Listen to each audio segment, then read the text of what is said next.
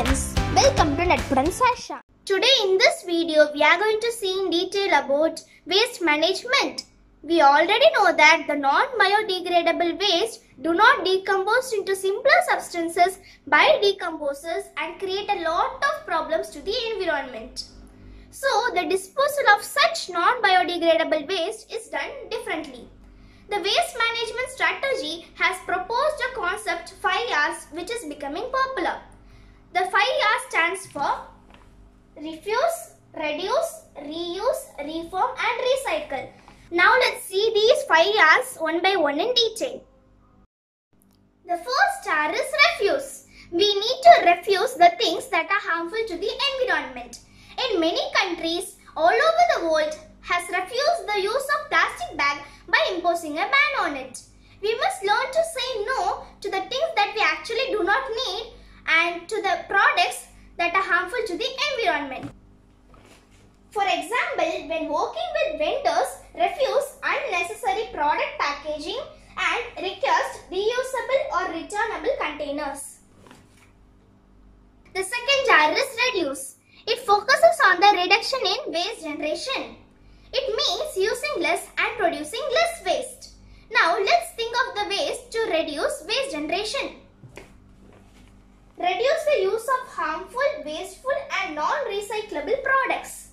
Reducing these kinds of products results in less waste materials ending up in landfill and the associated negative environmental impacts. The third R is reuse. Reuse means using something again or for more than one time and thereby reducing the generation of waste. Reuse is the best way to reduce garbages. Materials can be reused to serve its original purpose or to serve an entirely different purpose. For example, replace all of the single-use eating utensils, styrofoam cups, water bottles and paper plates with compostable or reusable alternatives. Also, old cloths and toothbrushes can be used for dusting and cleaning objects.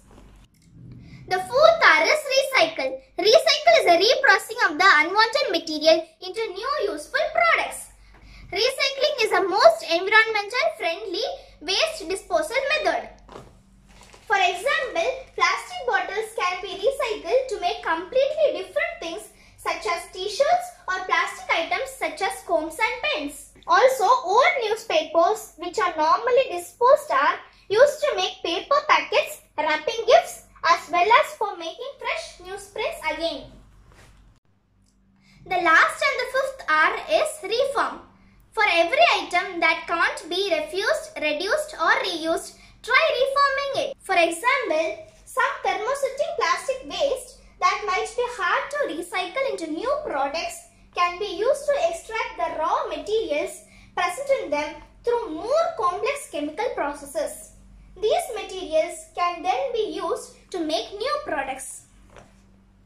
So, we should be a responsible citizen and pledge to keep our surroundings clean. Thank you for watching my video. Please like, share and subscribe my channel. Also leave your comments below. I'll meet you in the next video. Until then, bye bye from Sasha.